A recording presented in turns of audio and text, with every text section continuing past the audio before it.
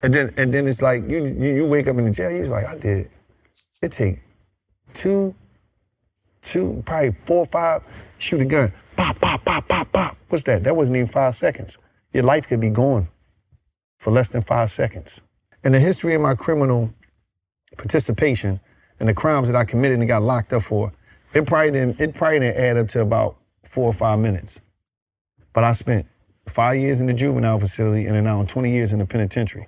I spent majority of my life inside of cells. He always feed me. Then my homeboy, rest in peace to him, Nitty, he came to my cell one day. He said, bro, man, we gotta, this the joint, set up an Instagram page. That's how I set up the Instagram page, and that's how my name became WALLO267. If you look, that's my prison ID right there. See my number? DG2670. I got the 267 for my prison name, so I took the 267 so I could remember where I came from and where I ain't never going back to.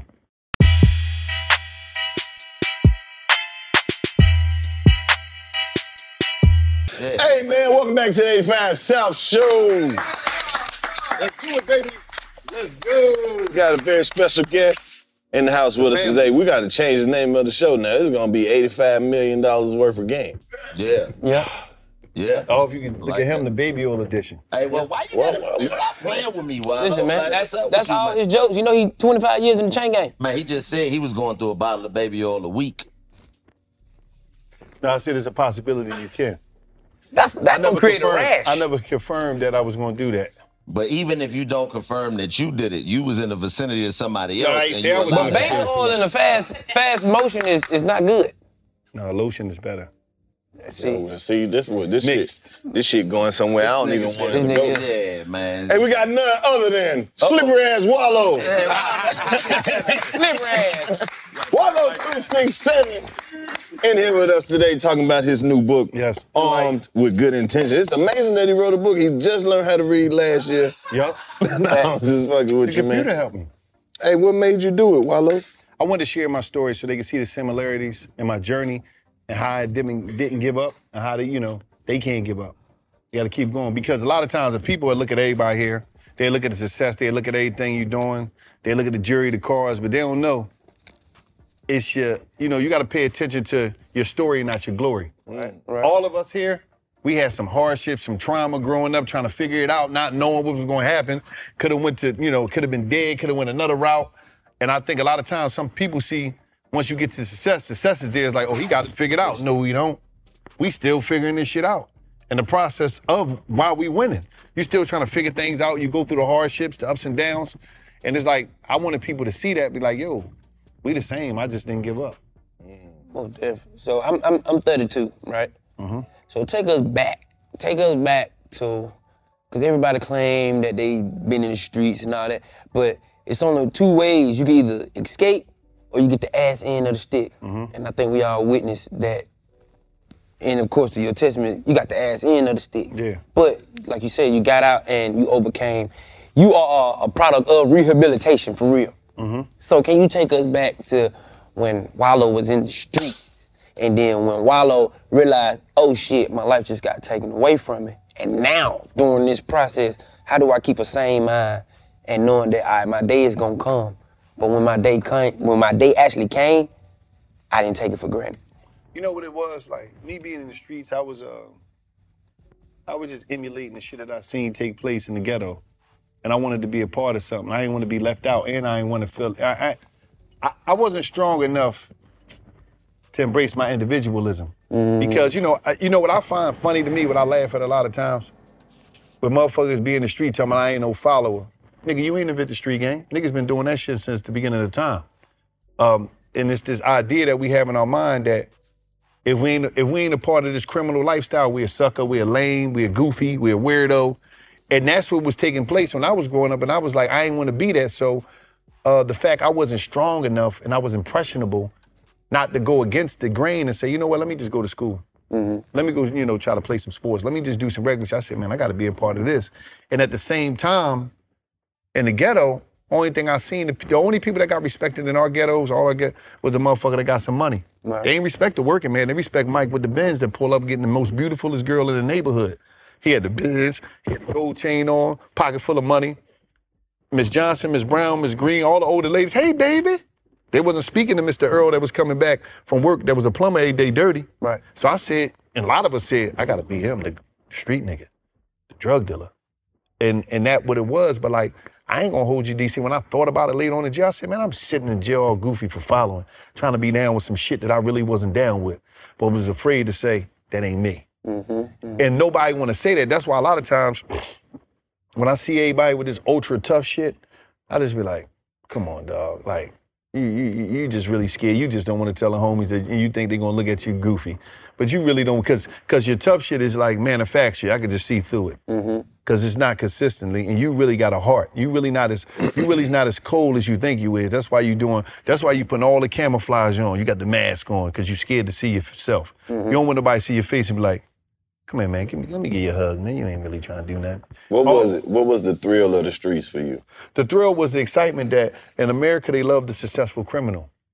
So I wanted to be one. If you go to a judge, a lawyer, district attorney, the FBI agent, they're gonna tell you their favorite movie is Scarface or Michael Corleone and The Godfather. That's all they love. That's all they love. We only love wrong. And that was always on a pedestal in America. Everything about it was, that's the only person that got the, so I was excited, like, damn, can I steal the American dream? Because I never seen nobody get an American dream working. I never seen nobody obtaining that shit. You see what I'm saying? Everybody I seen that was getting, these motherfuckers get, damn, getting that drugs, he got the car, and why Mr. John ain't never had no brand new Benz, man? He been working for 100 years. He ain't never get nothing brand new. All he do is paint his house every 2 years. This motherfucker flying, doing his, got all the girls, got the jerk. So you look at that, especially young, you want that shit. You want to be down. You don't know no better. And even though you got a good family, grandma, my mom, they telling me what to do, but they, the right path, they out fucking numbered. They outnumbered when you step outside of the house and step into the streets. You got all these different personalities, all these different, people that's on the same, impressionable just like you. You don't know. They just know how to camouflage that shit better than you. They putting a real nigga costume. That real nigga costume is crazy. They sell them Jones at the corner store. Think about it. It's just not, they just know how to put it on. They know what to say. They got the balled up face, the energy, and you just like, oh damn, I gotta be down with that. It's deep. So when was the moment that you realized, oh shit, I'm caught? It wasn't just about being caught. When you go to jail, you're like, damn. I'm like, oh shit, my ass on the line. They gonna try to get me. Right. On some real shit. I ain't one of them dudes that wanted to cap and just be like, I'm in that joint like, oh shit, I'm thinking about the movie, Blood and Blood. Oh my God. What the fuck did I done do? Because I was already doing the juvenile bits, but that shit wasn't really nothing. But when they certified me as an adult, 17. Fix who mic? Wallo? Motherfucking Come on Mike. now, shit getting deep now. Goddamn. He hit the juvie joints. This is first day. Remember that, juvie joint. This is last day, fuck Yeah, you fucking up. Nigga coming in here with his hand in his pocket. Get your hand out your pocket, nigga. They gonna fix a nigga mic with your hand in your pocket. You got it, though. You got it, Slim. You gonna go through his... How we fix that? Let it marinate. What we looking like? Good? Give him 1 second. Oh, shit. Yes, sir. 1, 2, 3, 4, 5. Thuggin'. Okay, bit. Juvie. So, juvenile system, I'm going through that, but I'm a juvenile when they certify me as adult. Because in Pennsylvania, all these states is different. You're a child being charged as an adult? Yeah, because when you get locked up with a certain crime, I had the guns, or the firearm violations and the robbery. So it's like, at the district, when they take you, you're adult now. You got to go to court to figure out if we want to make you a child again. Because your record mixed with your crime, no, we going to send you up top. And then you go to court, and you in there trying to get the mercy of the judge. Judge like, nah, your jacket too a little lifting. You know what the fuck, you know the right. You got to go up top to the big boys. So you still really a kid. Now they gonna sentence you like you're adult. And that's when the shit get real. And something that you say all the time, what I saw you say about your messaging to, throughout your time being in jail, watching the revolving door, the youngest coming in and out, keep coming in and out, was y'all operating out of a book that don't nobody read no more. Yeah, that's what the youngest will tell you, because, it took a long time, because I remember I seen this young kid, he was telling on his homies, and we was in the holding cells. And it was some real information that he gave me, and it woke me up to the point of like, damn, that's some deep shit. And I'm like, damn, nephew, you did your own shit, whatever you did, and Damn, how you gonna tell on them you was a part of? He's like, OG, mind your business, man. Goddamn. I said, damn, because we in the gates. Like his cell down there right with the green joint and we in the gates. And he walked by and they're like, yeah, that nigga telling on us over there. And I'm like, what you say, young blood? What you say? So my man Jeff, OG Jeff Gant get on the joint. He's like old gangster in the joint. This is boxer ball, all that. You know what I mean? He was really respected. He said, what you say, Neff? What you say? He said, y'all heard me, man. Mind y'all business, man. See, the problem with y'all OGs is, you know, y'all operating off of some rules in the book that nobody read no more, man. Mind your fucking business, man. So I sat back down on the bed because his vocal tone was a little aggressive, and I didn't know if he really was like that. So I didn't want to figure out if he really was built like that. I just sat down, laid down, let Jeff keep talking to him through the gate. I'm like, because I'm sitting here processing like, damn, that was some deep shit.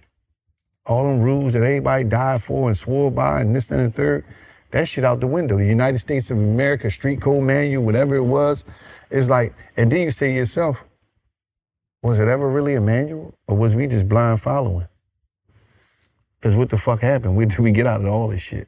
Right. And you look at it and you're seeing like, you know, for me being in the penitentiary, I'm seeing dudes in there for, you know, you got dudes sitting in that joint, especially in the state of Pennsylvania, been in here, you know, 45 years, 30 years. 30 years is like a normal number. Damn. Like, that's like normal.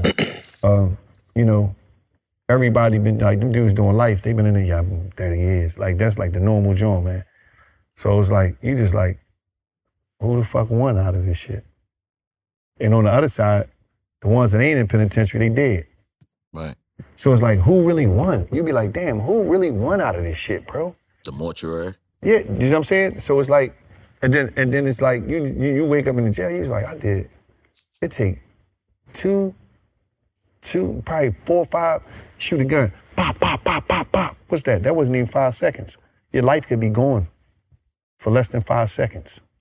So when you look at that shit, and when I think about all the robberies, all my crime, I probably, in the history of my criminal participation and the crimes that I committed and got locked up for, it probably didn't add up to about 4 or 5 minutes. But I spent 5 years in the juvenile facility and then now 20 years in the penitentiary. I spent majority of my life inside of cells to where as though I was so normal. It was so normal for me to be bitten. It was like nothing. I get locked up, it's like, oh, I'm gonna do a bit. Fucking, I ain't saying that. You know what I mean? Go in there. It was a program where I go in there, I get to the cell block, I see, oh, let me get some cleaning equipment. I splash the cell down, clean the cell, scrub it out, all that shit. I mean, get with the block worker. Yo, man, I'm gonna need some extra sheets, man. I'm gonna need some extra sheets. Give me an extra pillowcase, blanket. I got you. I'm gonna get you some commissary. And I just go back into my bed. You know what I mean? Because it's a program. And you see so many brothers do it. That's why a lot of our family, me, like, damn, that motherfucker do a bit like it ain't 5 years. Motherfucker, 5 years, that ain't nothing. Hey, man, how you do that much time and not let it break your mind, though, Wallo?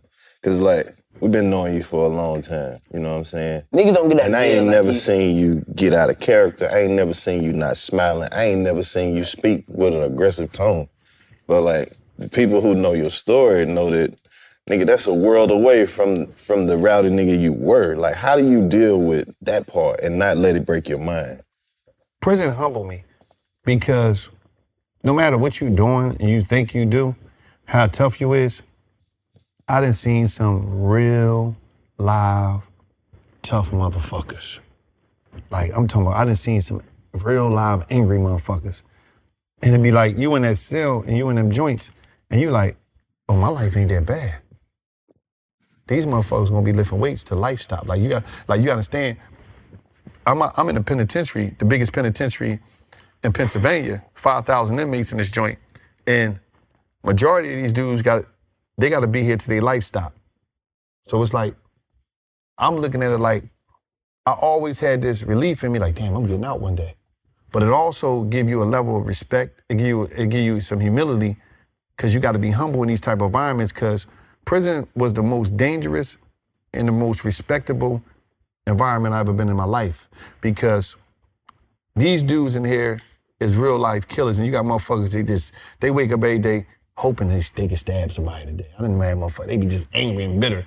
So, but then it's also the dudes that's on a high level of, the mannerism was crazy because like they so serious and ain't playing no game to where as though you will see an OG bump or another OG in the process of going to the chow hall, and they'll sit there for a minute and have a apology.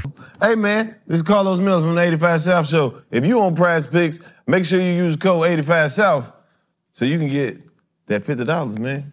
Once you pick that $5 line up, Prize Picks will give you $50. That's if you use the code.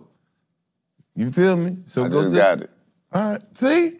No cap. 85 South Show, Prize Picks. We on there right now. Yeah. Got me a good little $5 pick, too. Come on. Yeah.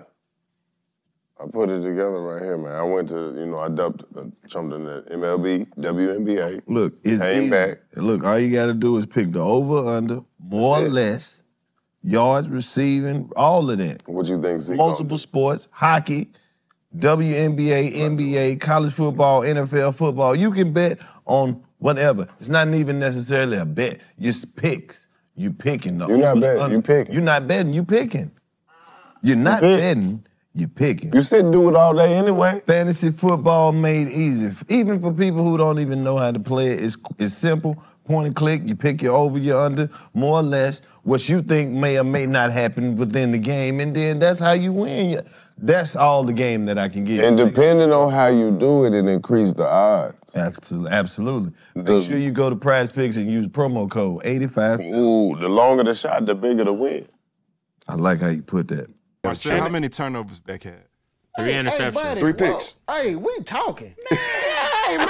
Nigga, this ain't that kind of sports show. That Skip Bailey shit, man. So, if you look at his QB, you don't give a fuck about that. Hey, man, what the fuck going on in here, bro? I mean, this nigga over here talking about something. The nigga stopped and let's talk about the first down he had in the first quarter.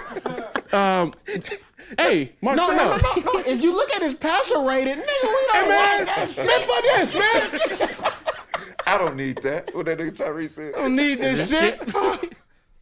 Bro, I'm talking about everybody chiming in, we vibing. That nigga interrupted us. Marcel, how many times? Nigga, y'all don't text each other that shit? Hold on, bro. What are we talking about? Bro, that shit just, let's go to the next subject.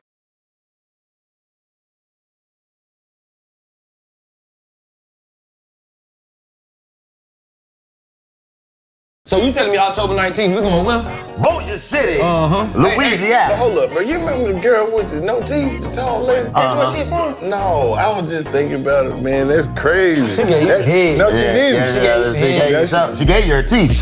But October 19th, my bad. we will be in Bossier, Louisiana. And I think that's around the time Grambling having their homecoming, if I'm not mistaken. What? Yeah, it is. It's Grambling homecoming. Oh, so we gonna be down there when y'all coming home, and we coming down there so y'all can come see us on October 19th. What's the name of the place we going to?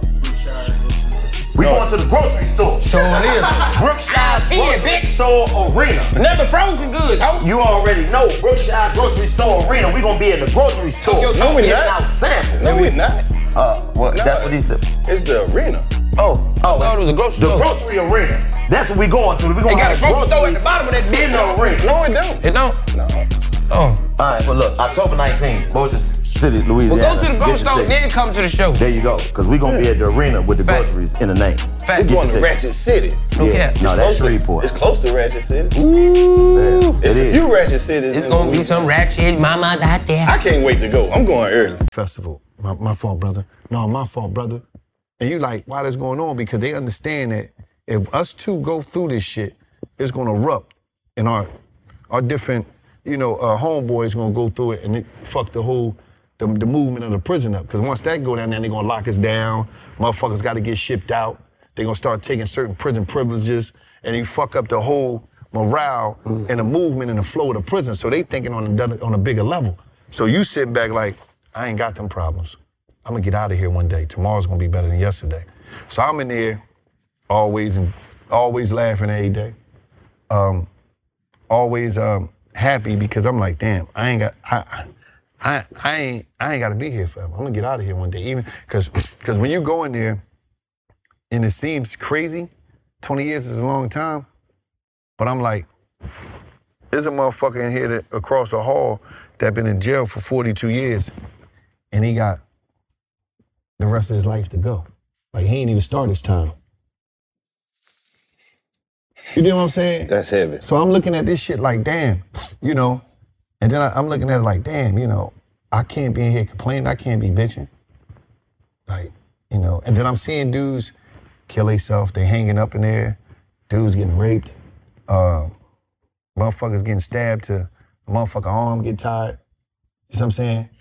And it's like, I had to go so deep in the prison where I had to go insane in order to stay sane. So me and you kicking it, we walking in the yard, man, you see LeBron last night? You see the fight?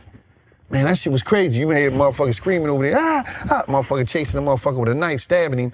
But me and you, our minds is protected because we already went insane to stay sane. So we looking at that motherfucker like, man, that motherfucker did some dumb shit. But yeah, man, the game was crazy. And we walking. The dehumanization of black people by black people, it already took place in the ghetto, whereas though we taught from a kid, when you fall off the swing and you start crying, boy, stop crying, be tough. You taught not to feel and not to be human from a kid perspective. So now we in the penitentiary, it's really real. You definitely can't be no human. You definitely can't show no signs of emotion. You see what I'm saying? You gonna do that when you go in your cell, put your towel up. That's when you by yourself, you figure that shit out. With that being said, you lost your brother. Yeah. While you was in jail, your mom's. No, my mom. Your mom. My grandmom. Your grandmom. My mom, my step-pop. So you gotta understand. How did you manage that though? What you just said about not being able to show no emotion, to lose people who are close to you like that in that environment. It get deep. It get deep with me because, like, my prison joint. I was a part of it. I was a part of generational incarceration. This is something that takes place that a lot of us don't understand. Generational incarceration is, in the 80s, I used to go see my step-pop in prison, right? Me and my brother, Steve and Jalal. Jalal is my step-pop son, my youngest brother. So we used to always go up there, and Hip used to always give me, yo, man, stay out, don't do this, man, go to school. He used to always push that on me, but you in the penitentiary. So I'm going to the penitentiary to see him. It didn't work. The game he was giving me didn't work. So we in Dollarz Penitentiary. We're going to see him, and it's in Dollarz, Pennsylvania. So what happened is, this in the 80s, 1990, by the time, this in the 80s, so I'm growing up doing my stuff. He in prison, we always going to see him. By 1998, me and him are cellmates in that prison. I used to visit him as a kid. In 2005, me and my brother are cellmates in the prison. We used to visit my step-pop as a kid. They wound up going home. I'm doing big numbers.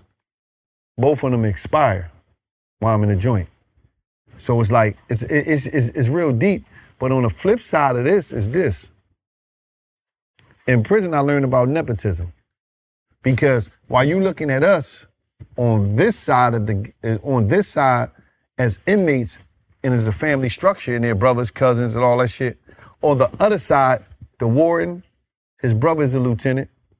His son is a sergeant. His sister run the nurse building. His other brother run the gym activities of the prison. His other cousin run the prison kitchen. So you got 15 motherfucking family members on the other side that working here. And then you got a bunch of other families that's over here. You got mom, you got sons and dads sharing cells that's both doing life in the penitentiary. So it's a crazy thing when you look at it. So when I see what be going on, I'm not speaking to these cats from a place of some old head that's disconnected from the reality of life. Just don't do that. I'm not talking to don't do that shit. I'm telling you, because listen, Slim, and I said it, that little money you got, don't disrespect your blessing. Whether it was Pooh, whether it was Thug, whoever it was, I'm giving it to them. If you look at it, I'm not talking to them niggas as they peer. I'm talking to them niggas as an elder. Like, listen, Neff, I'm telling you, I don't give a fuck what you talking about. Because when the people come, and like you said, we seeing this with Diddy, when they come and they want you, that money don't mean nothing, man. Money don't mean shit sometimes when they want you. So I'm speaking from a place of it's established. Like I tell people, I don't speak no theory shit. Like I'm not no speaker out here that's talking about, oh, you could do, I'm not speaking from theory. I'm only speaking from manifestation and experience. If I tell you something about the dark side of the street culture, the penitentiary, I'm telling you based off experience.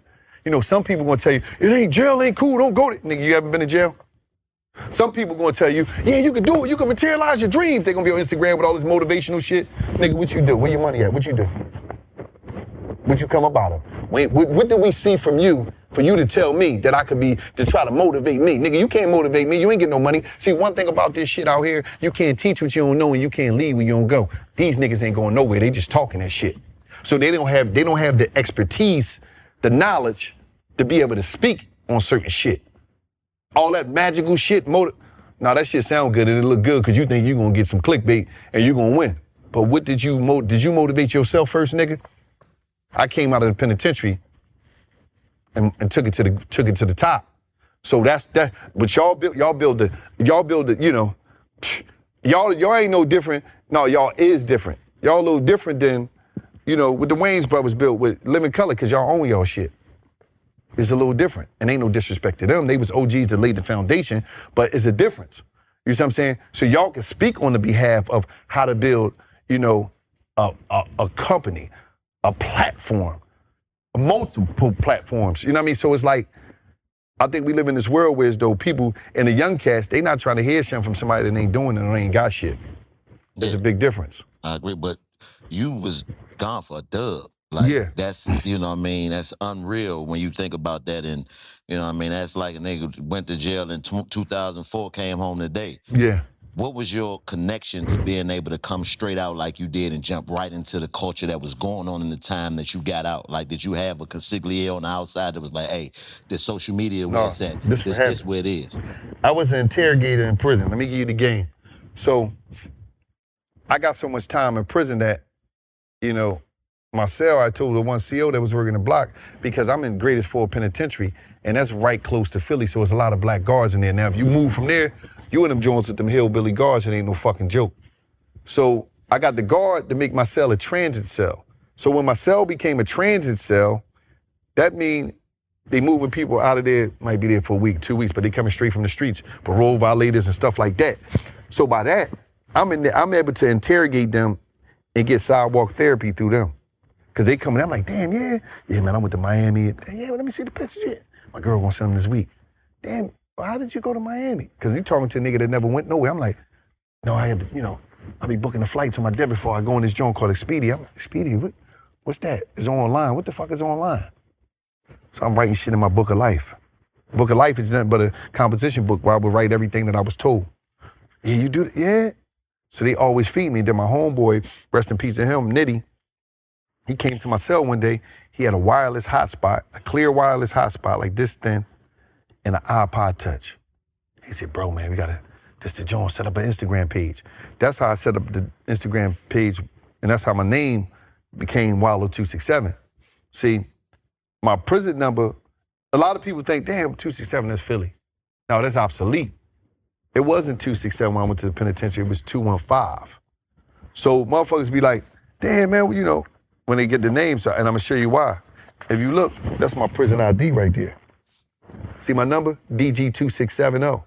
I got the 267 for my prison name when I was setting up my Instagram, because when I go set my Instagram up, it was somebody that had the name. So I'm like, so I took the 267 so I could remember where I came from and where I ain't never going back to. That's my prison number. A lot of people didn't know that. They think, oh, you just got it from Philly. Nah. So I set that shit up, and I'm sitting in the cell now on Graham. I'm looking at this shit, but this like 2000, when I get the phone, 2012, 2013, some shit like that. I get the phone, get that shit, it was like, I'm studying the game now for real. I'm in the inside watching the whole shit. I'm like, damn, it's sweet out there. Cause I'm looking at I'm in prison, looking at the world outside, especially our community, and I'm like, telling my homie, I said, is it me? Or is it more motherfuckers in prison out there than they here? Cause these motherfuckers, they put limitations on themselves on everything. Motherfuckers ain't doing too much out there. I could relapse around these motherfuckers because we ain't grow up with the satellite. I'm like, these motherfuckers got the satellite and they ain't doing nothing with that shit. I'm like, I could do anything. It was up. I'm in there watching Anthony Bourdain. Anthony Bourdain used to be on drugs. This nigga got his life together. Now he giving people education about the world and exposure. I knew that in the ghetto we lacked exposure. Niggas ain't going nowhere. A nigga ain't gonna leave their city. You know how many motherfuckers never left Macon, Georgia, man? They ain't going nowhere. Coming to Atlanta is like, oh man, it's so easy to get a flight. I didn't know a flight was that cheap. So I'm looking online in the phone. I'm writing down, oh damn, you could fly from Philly to LA For $100-something? What the fuck? I ain't know the difference between airlines and cheap airlines. I'm like, yo. So I'm talking to niggas in the yard, like, niggas don't even, hey, man, niggas don't be going nowhere. What was you doing out there? Man, I was chilling. Hey, what's up, everybody? Hey. We are the 85 South Show. Hey. And we will be coming to Birmingham, Alabama. Going to Birmingham. October the 13th. Yes, Birmingham, Alabama. We will be down there. October 13th? October 13th. October 13th. That's at the Legacy Center? The Legacy Arena. That's next month. Because we are leaving a legacy in Birmingham. That's literally Alabama. in the month. Beham. October 13th. Martin Luther King would love this shit. October 13th. October 13th. Say Birmingham, Alabama. Birmingham, Alabama. Rest in peace to Tito Jackson. Yeah. More different.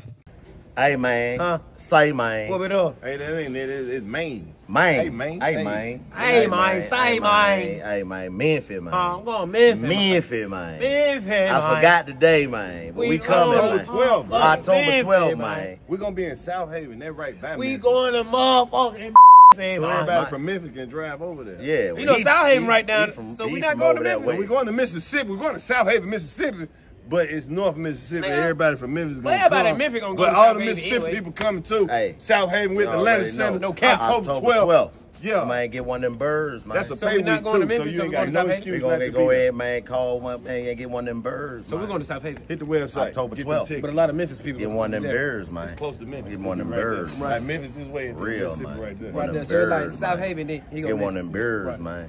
You trying to get some birds? Birds, At least man. makes the neighborhood a little bit more safe.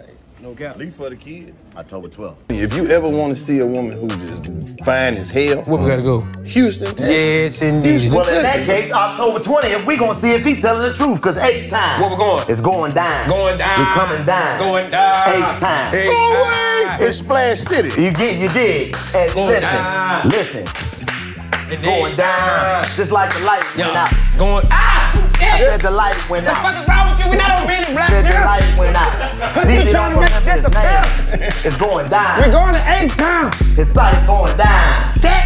Yeah. In the H time. This nigga's trying to blind niggas. I gotta call Slim Thug, Paul Wall, Lil Kiki, Lil Flip. Paul Wall, pull it up. Trey the Truth. And Paul Wall, baby. We don't even have to call Trey. He just know. Yeah, he just know. He just Trey know. gonna be like, yeah, man, we gotta come down, man, get y'all, man, set up, man. Little man, He put it up. Going down to the H-Town, man, yeah, already. H-Town. No cap. October 20th. Energy Arena. Yeah. NRG. That's what we bringing, the NRG. Fuck you talking to the about? H-Town. Is that what this going stand down? for? Yeah, energy. NRG. We bringing the energy. H-Town. October 20th. It's going down. We I'm coming down. I'm in a slab. You dig. H-Town. 84s and Vogue. October 20th. Get your tickets. Chilling down the way. You know, a flight costs.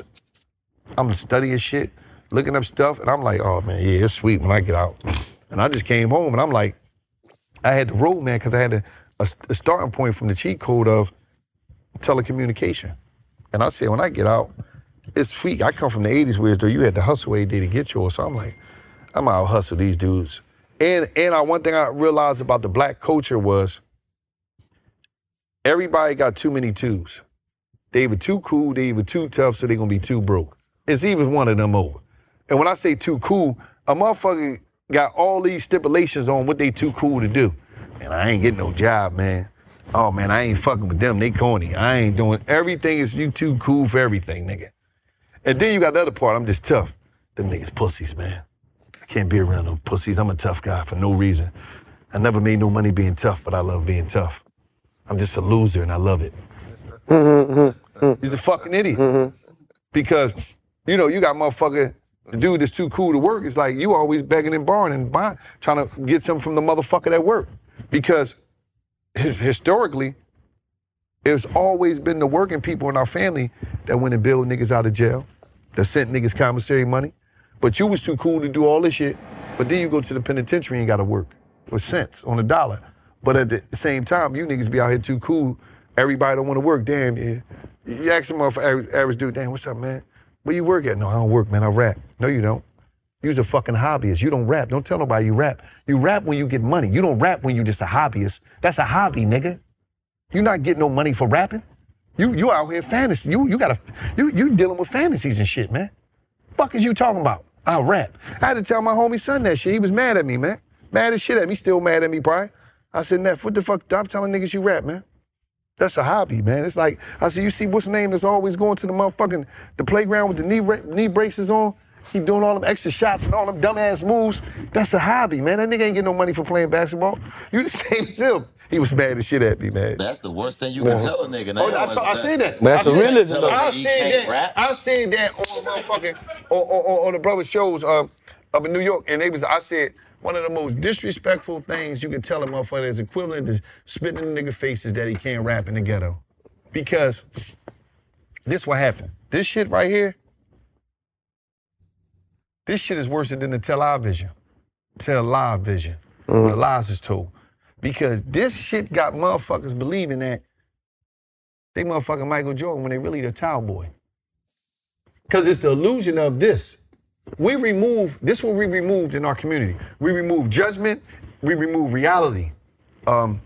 Shame. And we remove shame. So now it's like everybody is extraordinary victims. Soon as you say something to me, man, listen, man, you gotta stop getting high, man. You want some dumps? Come on, man. He doing him, man. You can't just judge him like that, man. He doing him. No, you a junkie, nigga. You a fiend, nigga. You got dope in your body. You a fiend, nigga. That always been the story. Oh no, she just doing her shit. No, she's a whore. No, don't call her that. You can't. She doing her that. No, everybody got all these words that slide out of accountability, and they play victim. Why you gotta talk to them like that? Why you gotta? Everybody, that's why our community fucked up now, because can't nobody tell nobody the truth and hold nobody, accountability is dead. So as soon as you check a motherfucker and tell them, damn, you a junkie, man. No, he ain't no. But everybody want to mourn and cry when a motherfucker die. Motherfucker was a J. Well, J's died. That's what happened. Motherfucker was a street nigga. Street niggas get killed.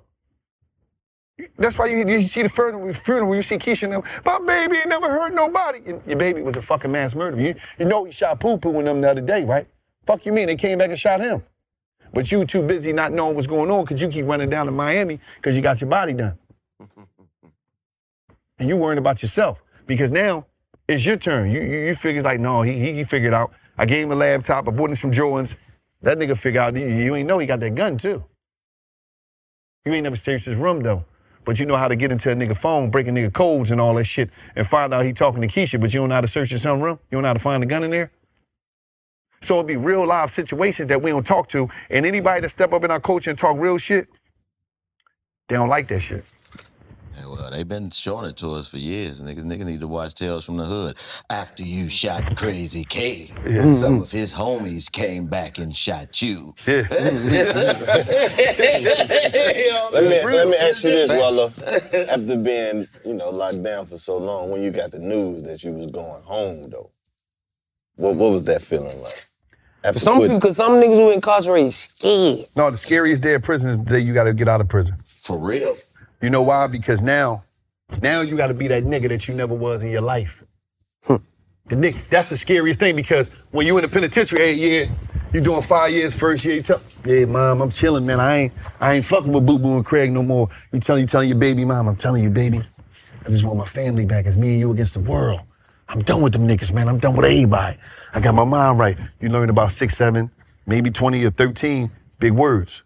You know what I'm saying? You dropping them on the phone. You know how nigga come on, call from the penitentiary, they know some shit now. They trying to tell everybody, see, no, y'all doing that wrong, man.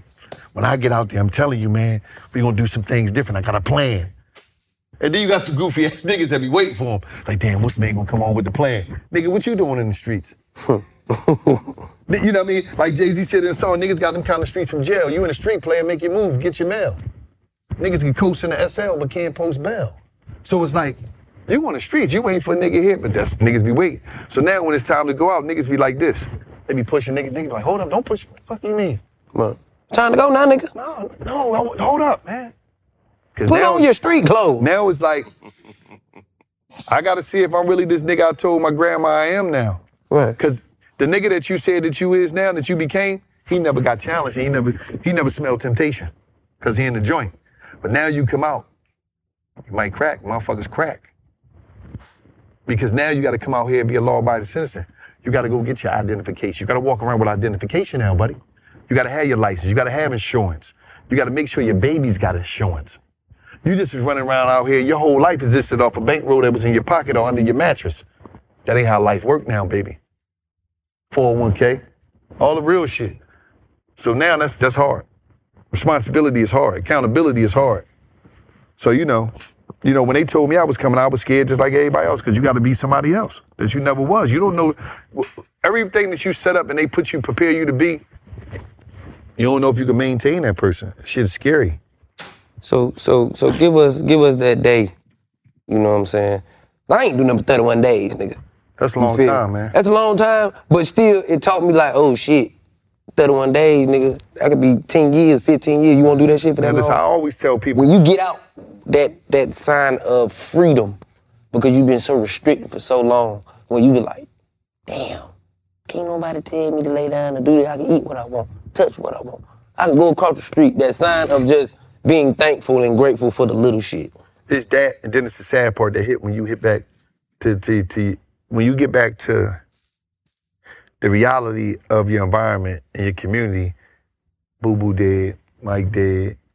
You see a lot of shit is just different. It's like a movie. I don't know if you ever seen The Education of Sonny Carson, right? Yeah, most definitely. Hell yeah. When Sonny come home, you remember when Sonny come home? How sad it was? Yeah. He walking down the street, see the girl, she fiend out. His man all fiend out. He come down, he get on the joint like, damn. He got that walk, but everybody like, everything is dead, it's gloom. He was beat down before he even got to the house. But let me give you the game, let me lay it on you. So when I get back, I'm in Philly.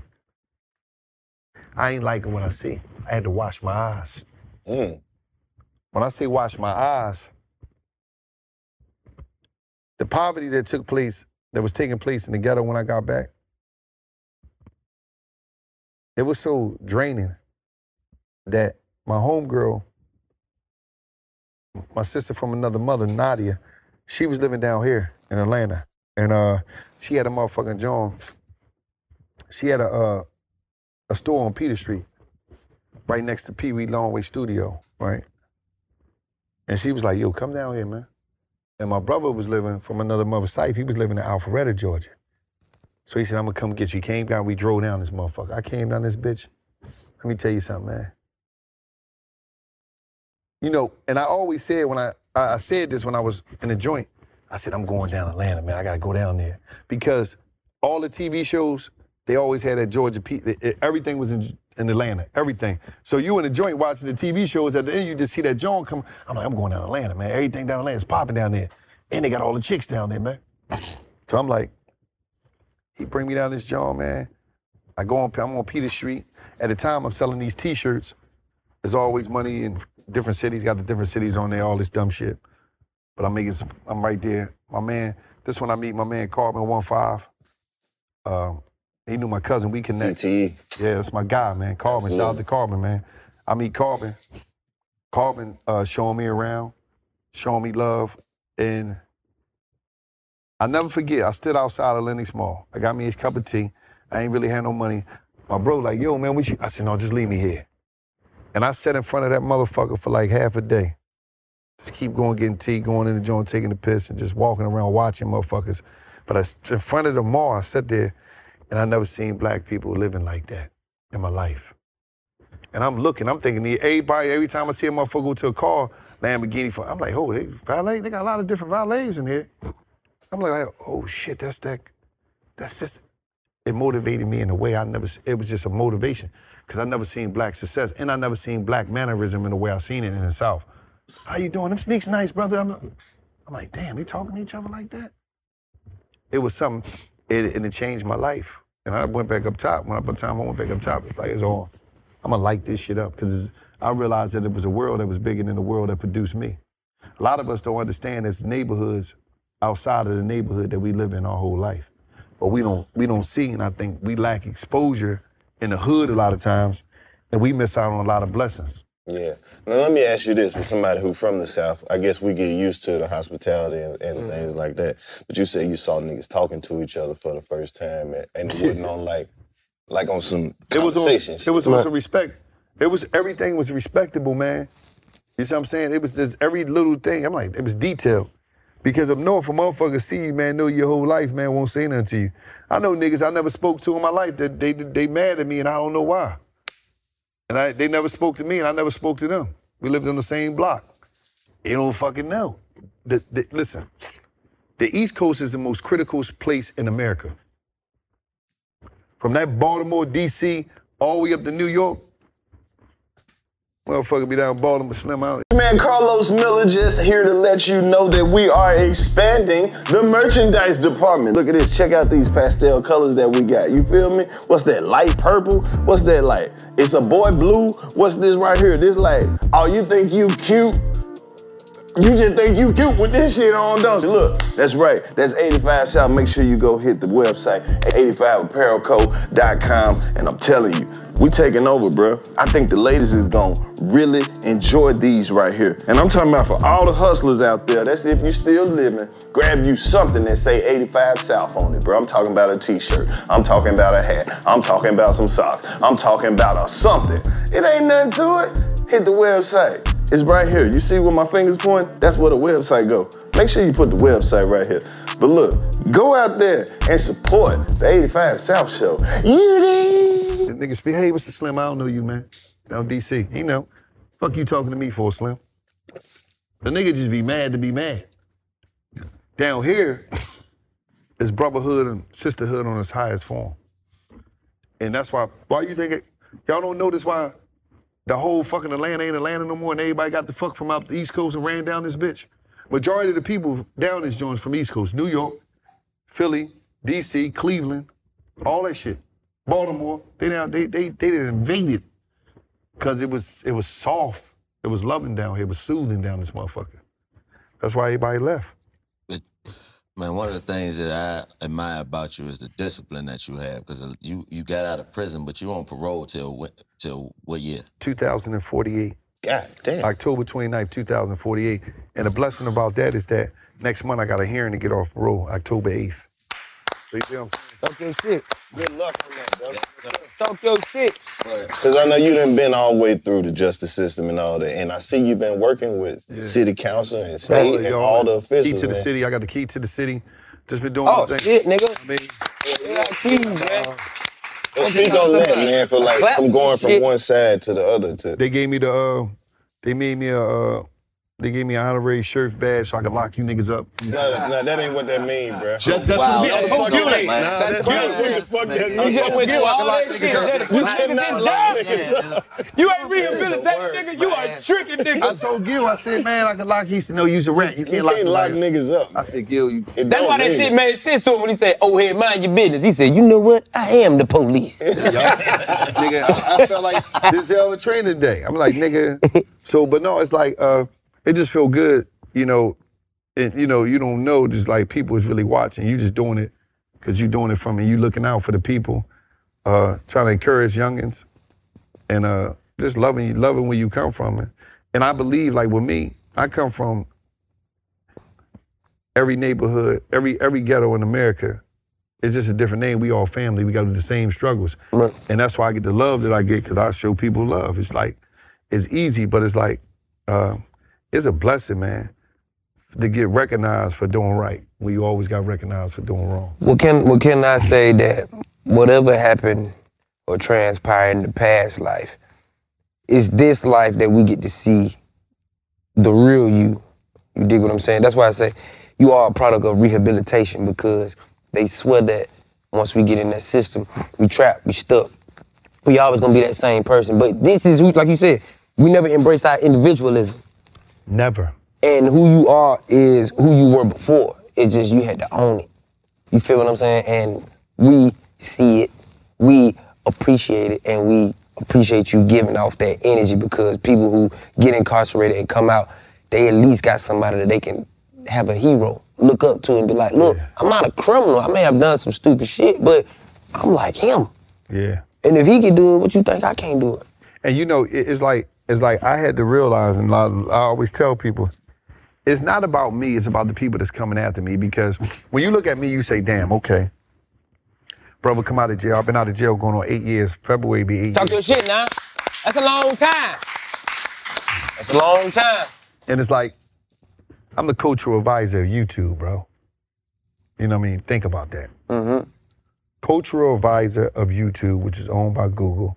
and I created a program called YouTube Avenues where we went to about like 10 cities already, put like 500-600 people in a room.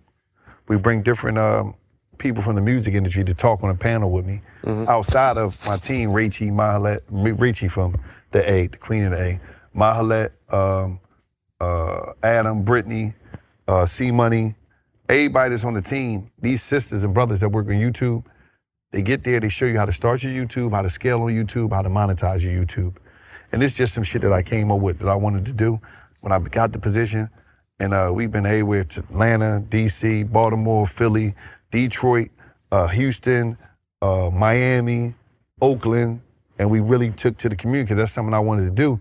But I just be trying to lead by example to show it ain't about me, it's about imagine when you give people a real second chance and you give them a shot that's coming from where I'm coming from. The possibility is endless, you know. And like I told them when I walked in here, you know, my book came out last week. September 10th, right? You know what I mean?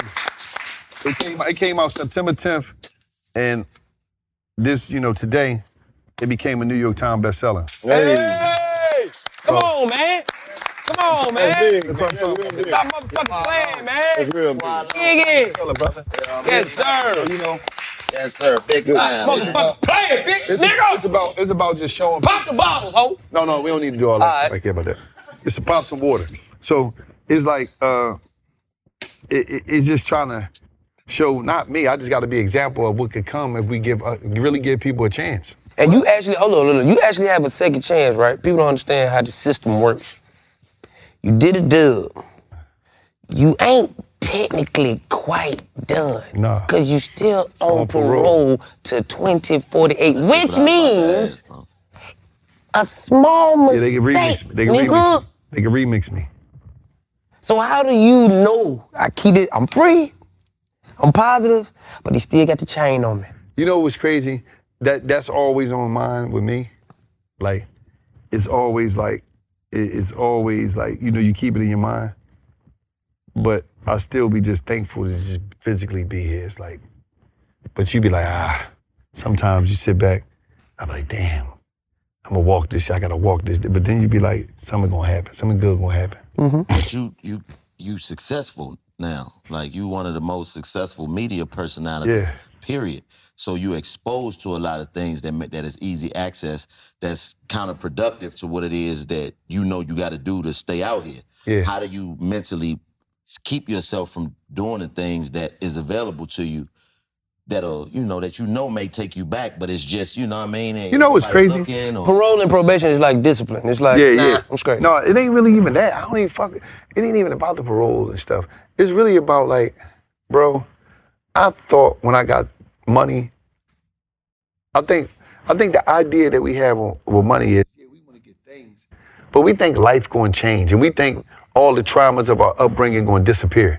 And you think this magical feeling going to come, you be like, damn, I got the paper. And I was disappointed because I was like, what the fuck they was talking, like I was going to get the Bruce Leroy glow. I thought I was going to be like Bruce Leroy and shit. Like some glow was going to happen. I was going to be able to kick people across. The master? Yeah, all that shit. But nothing happened. You'd be like, all right, I get money, I buy some shit, I get a car, I drive it a couple times, I don't give a fuck about it no more. I do this, it's like, shit get boring quick because you have access. It's more fascinating when you can't do it. When you got access to shit, you be like, all right. And then you start respecting the regular things in life, like, simply going in the crib, you know what I mean, watching some motherfucking movies, chilling, you know what I mean, doing some research, whatever. And I enjoy that more than anything, being in the hotel, just chilling. And I thought that I would be here, but then I'm glad I never went to none of the parties that you attended, y'all too. Ooh, shit. Man, you got us fucked up. We don't go to no parties. I'm scared to go to them parties. You keep putting us We in heard that about the bullshit. prison parties. Yeah, man. We shit. know you went to those. They don't count. He in there acting like he mind his business. You heard that? Yeah, nigga. We know. With a towel wrapped around his neck like a superhero. Yeah, we finna fly tonight, baby. We finna fly tonight, baby. Practice tuna fish cans open, baby. We finna fly tonight. Finna get fly tonight. You know what I mean? But I do want to ask you this $1 million worth of game, man. Like, you can tell from watching that you and Gil is partners. How did y'all keep that connection with you being away for a dub? Like, how did y'all come back straight into like y'all niggas have been functioning in the free world? And not thinking that he owe you something. You know what it is? And I see that we ain't got that these days is lost. If I love you, DC, I love you. You know how you got a cousin or a family member? You might don't talk to that nigga for 6, 7 months, whatever. But it ain't no, you on some bullshit. You ain't no he on some bullshit. I think our idea of a real true, love for one another and real true connection is, I think it became diluted with social media that everything is about, damn man, it's about right now in the social media world, though. And then you got people that's so fucking clingy these days. They think they gotta be everywhere with you, every move. Damn man, you ain't post me for my birthday. Nigga, didn't I just call you and send you a cash app? What the fuck is you talking about? Man. Everything is so, me and Cuz never had it. Cuz used to have he used to have, a motherfucker come to my cell in the penitentiary, right? They be like, yo, man, I just was talking to my motherfucking cousin, man. He was with Gil. Gil said, what the fuck is Wallo at, man? That nigga ain't called me in 2.5 years. I'm like, Cuz, I'm doing my bit. He be like, what the fuck type bitch you doing, nigga? You don't even call niggas? I'm like, I don't need nothing. What the fuck I'm gonna call you for, nigga? You out there, I'll be there. Let me knock my time off. And when we came home, we was right back at it.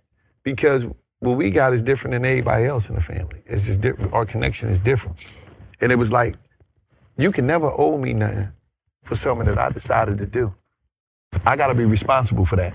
And in our community, we never wanna be responsible. A nigga shoot somebody, then be mad at y'all three. Man, them niggas, man, they ain't send me the money, they ain't pay for my lawyer. Pay for your lawyer for what? Them niggas got kids and families. Why would they pay for your lawyer? You went out there and shot boo-boo because you was mad and he sucker punched you and you couldn't fight. And I think that's what it is. I've never been a dude to point fingers or worry about what somebody's supposed to do for me based off of the shit that I got myself in. I gotta go do my time and figure it out. And that's why when I came home, we was right back at it. Because it wasn't nothing, it ain't gonna never be nothing there. And man, on the mental health side, after being locked up for that much time, it's like, like you said, you get the money, you get the success, you get the girls, live beyond your wildest dreams, but upstairs though, bro, how you keep your mind strong? I talked to the therapist, man. I remember the first therapist I talked to, right? She was so beautiful, I told her everything. Damn. We must have sat there for a day. I wasn't there, I went there early. I said, oh shit, what you wanna know? She's like, this nigga crazy. Were you against the idea of going to therapy at first? No, I'm not against anything that, listen, this how I am. I'm one of these people. If I respect you and you tell me something that's gonna be beneficial to me, I respect you enough to trust you enough to know that this is gonna be beneficial to me. And you ain't gonna do nothing to me or direct me in the wrong path, because our relationship don't call for that. You know what I'm saying? So I was in there, man, and I was just talking, tell her everything. She asked me questions. What robbery? The robbery I got away with, y'all did that too. Yeah, I was telling her all types of shit. I didn't know what the fuck was going on. Yeah. I mean, you got a lot of sponsorships. You just said something about YouTube, Colorado, different colleges you go speak at, TED Talks, but your story is your story. So how do you disarm these people when they hear who's coming versus what they see when they get there? And how do you not get emotional, to add on that? Because it's personal, and you speaking from the heart for real. See, my area of concentration is I'm speaking about things that's gonna benefit the team or the corporation or wherever I go at. You know what this alarm people when you have records or when you win? See, you lead with the win. Like, it ain't about they're not worrying about what you did, they worrying about what you doing. That's just like a motherfucker from back in the day. Yeah, man, I had the Benz, man. Motherfuckers like, man, nobody wanna hear that shit. What you doing now, my man? Fuck you talking about? And that's how it is when you're dealing with corporate America. How can you bring value to our value? See, if you don't bring value to value, devalue value. They not calling me if I ain't bringing value. Because one thing about this, it's always gonna be somebody in this corporation. It's always gonna be somebody in these colleges that's gonna be looking for you if you got something going on or if you moving and shaking. And these young kids, they want me up in them colleges. You see what I'm saying? I'm always there. I'm always there showing improvement. And I'm gonna show up and I'm gonna go up because I'm speaking from a different, like I told you, you can't teach what you don't know, you can't lead where you don't go. I'm not no motherfucking baggy baggy suit, wearing motivational speaker, talking some shit that's outdated. And I never won. They like, damn, I see you. Yeah. So they not worrying about what happened. They worrying about what's going on now. And they worrying about how can we win together. You know what I mean? How can we collab and get especially corporate, get visibility to their brand or whatever. You know that shit. This shit is all about traffic. That's all they care about. You thinking about writing some more books? You got your first one out the gate. What made you write this one? Like, what made you like, you know what, I gotta write this shit down? Because I needed people to see the similarities in my journey and my struggles and let them know that I'm human. Because they don't think people that one is human. Right. They think it's always, man. That's why a lot of people don't bust a move and pull the triggers on their dream, because they always make an excuse about why somebody else, man, they superheroes, man. That's why I can't. No, you can do the same. That motherfucker went through even more struggle than you ever went through. You know what I mean? So I just want to show the similarities in our struggles, that we all human. We all fuck up. We all lose. But I just didn't give up. You want to talk to them about the penitentiary love stories you got coming? Which one? See, that's what I'm saying. Like, you got to tell them about, like, the novel that you writing about. Oh, well, y'all don't need me for this segment. Which one? The novel that you writing about, you know, the experiences you had and watching, you know, your love experiences in prison. You told me about it at the airport. Oh, prison love story? Oh, well, Why you so intrigued? I mean, I just want him to tell the people. You know what I mean? It was intriguing to me when he said it. No, man, I think you just, I don't think they need to know all that. That was about love. It didn't really matter. That was personal.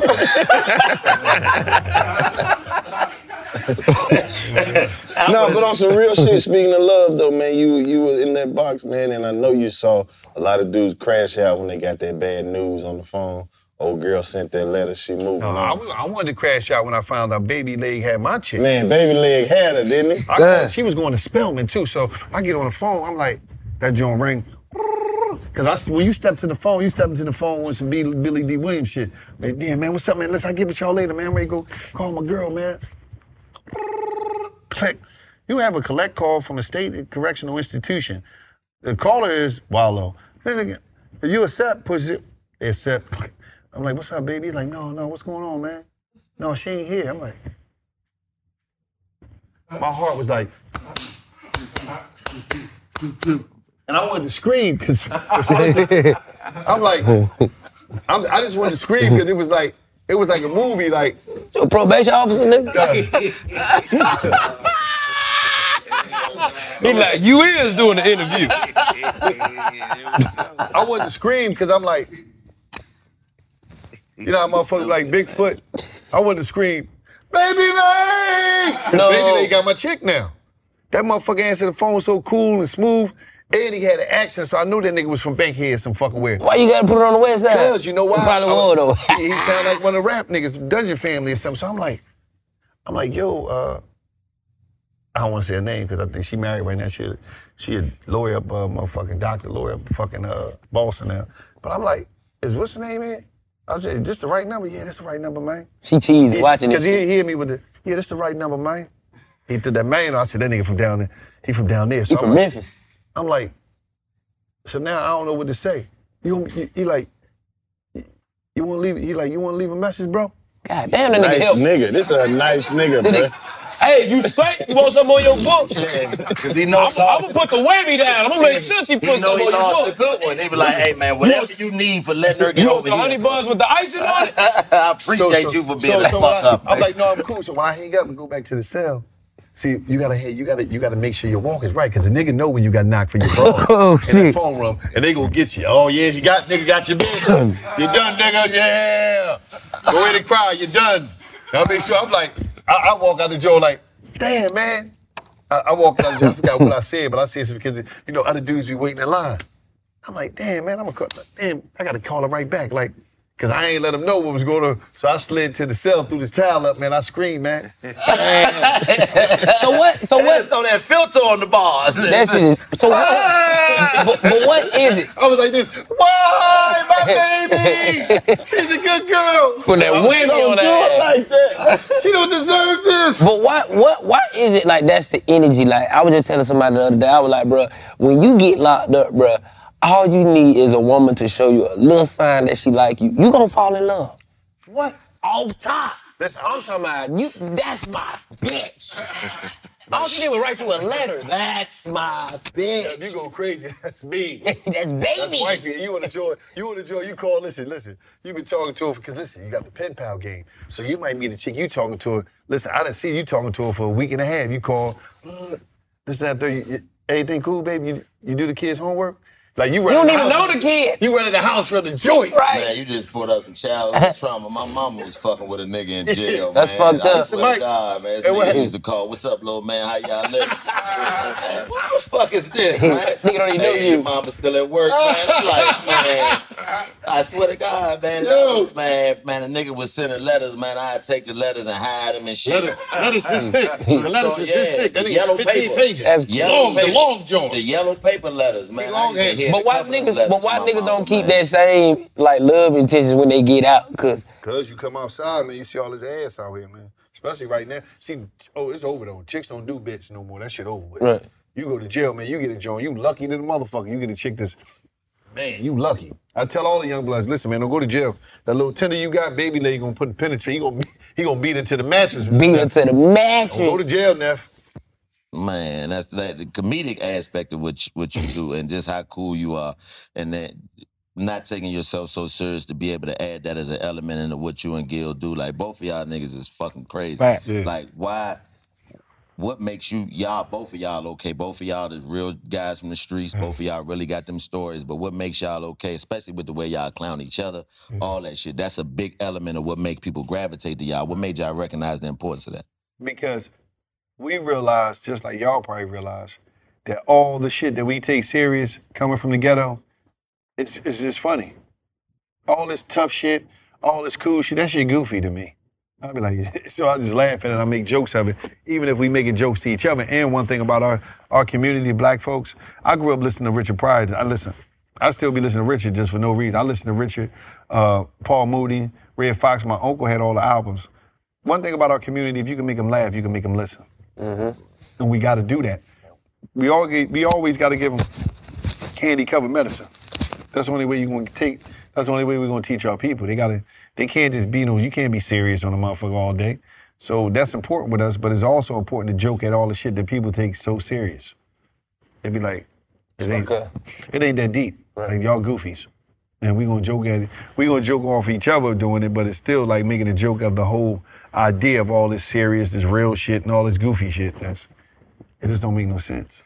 Well, now that you've been out 8 years, you done accomplished more than niggas who have been out their entire life. Fucking lazy fuckers.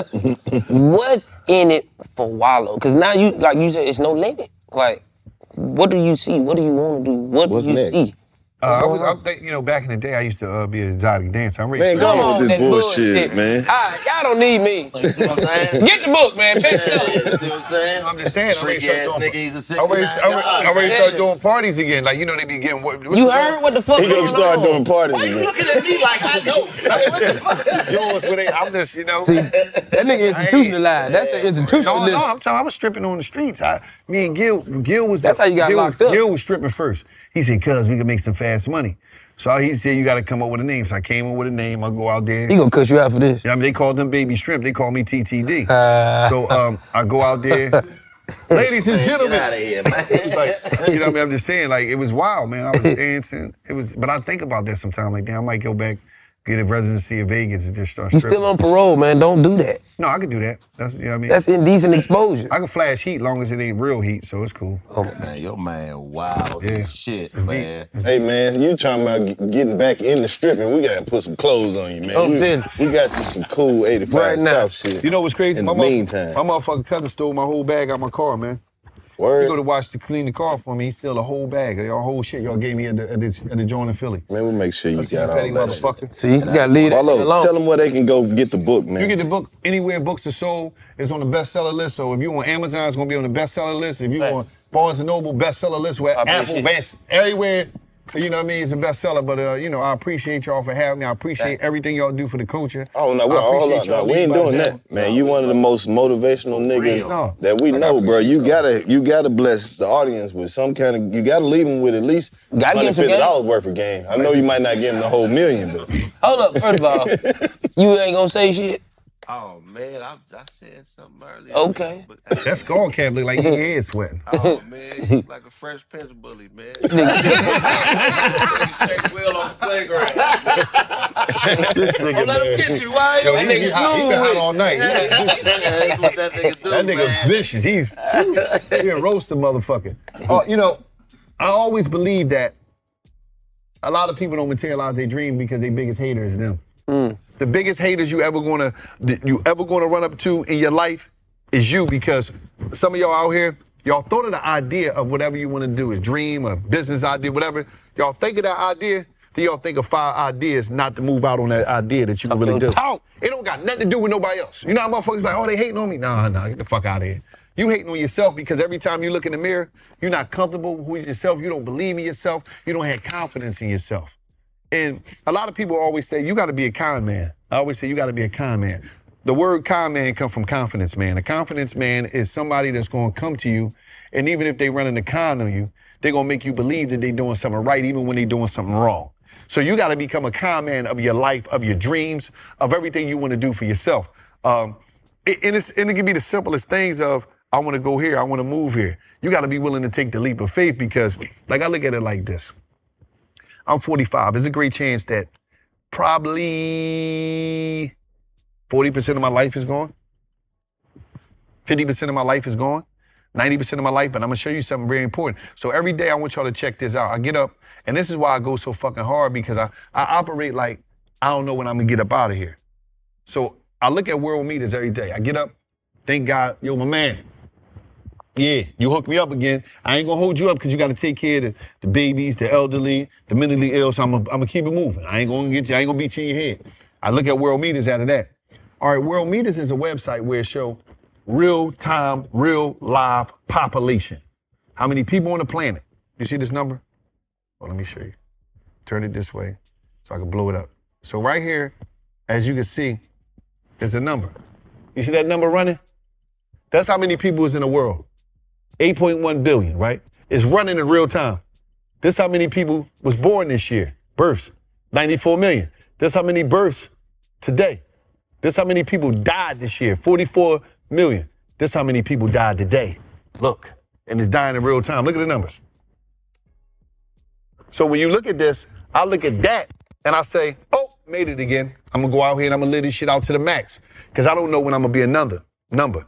I don't know when I'm gonna be one of them numbers. And the only number that I could be is that number. And the first number. The number is the population, but I'm gonna drop off of that number to be a part of this number, and it's over, lights out. There's nothing you can do there. Stop waiting to die to live your dreams. What the fuck, you gonna do them when you dead? Like, everybody is afraid. And then stop using social media as a measuring stick of what you're doing and what you're not doing, because as you know, we know, 90% of these motherfuckers is capping. They manufacture this life that they want you to live. They want you to believe that they live in. It's so perfect. And you will have a real life, and you would take your real life and put it up against this manufactured relationship, this manufactured success. This shit be like a production company. They're having, like, you're looking at their relationship. Oh, they so, a couple goes. They hate each other. He be beating her ass in real life. She really a drunk. She's a prostitute too on the side. They don't like each other. But you looking like, oh my God, relationship goes. I want that. It's fucked up. No. So my main thing is go out there and live, stop hating on yourself, and we only gonna do the game of life one time. Well, folks, there you have it. Yes, I think we just hit you with $85 million worth of Come on, man. 85 South Show. WALLO267, Craig Facts. We out of here, baby. You big. Go get that book.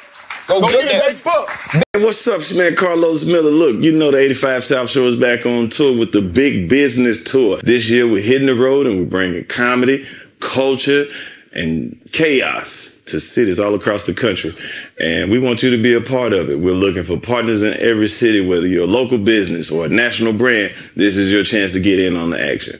Don't miss the opportunity to sponsor a show and connect with our incredible audience. If you're interested, just hit the email on the screen and let's make big business happen together. The 85 South Show Big Business Tour is coming to a city near you. It's your man Carlos Miller, and I'm over here at the 85 South Studios, 85 Ways. And look, if you would like to be featured on the Black Market, all you have to do is go to the website, go to Black Market, click submit, and submit. If you want to be featured on here, you can come kick it and be my guest, and we'll talk about your business and how we can scale up and what's going good and let the people know exactly what you got going on. Hit the website, register, submit, and come kick it with me on the Black Market. You know what that means. It's money on the floor.